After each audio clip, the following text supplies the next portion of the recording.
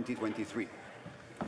The honourable member for Calgary Forest Lawn. Mr. Speaker, last week, former Bank of Canada Governor and potential Liberal leadership candidate Mark Carney told a Senate committee that rising cost of living and inflation are domestic stories.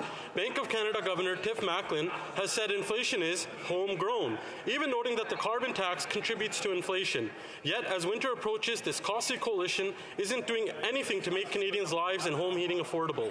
Will the Liberals provide Canadians relief by removing home heating from the carbon tax? The Honourable Minister of Tourism.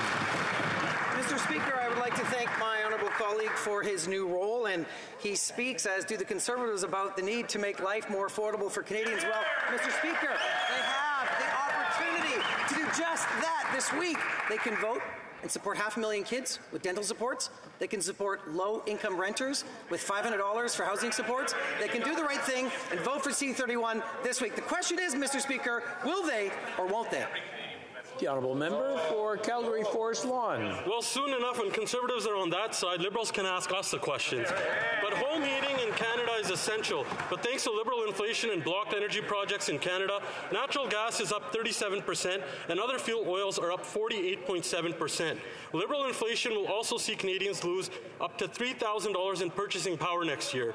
Now is not the time for more taxes. Will this costly coalition give Canadians a break and exempt home heating from their job-killing carbon tax?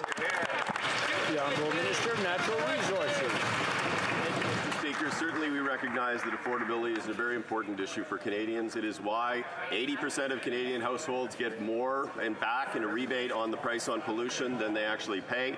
It's also why we're investing $250 million to help make home heating more affordable for families across the country by helping them to move to more affordable and greener home heating sources. So you see, Mr. Speaker, you can fight climate change and address affordability.